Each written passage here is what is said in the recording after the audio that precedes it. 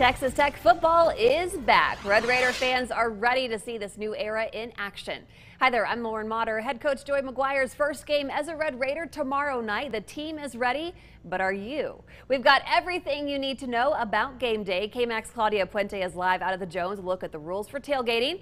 And soon we'll know the name of the Masked Rider's newest horse. Our Jaxie Pigeon is waiting for that name to be released. This is his first year too, and he has been practicing for tomorrow.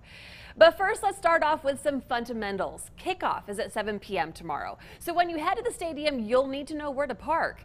And be ready for some traffic because there is construction right now on 19th Street.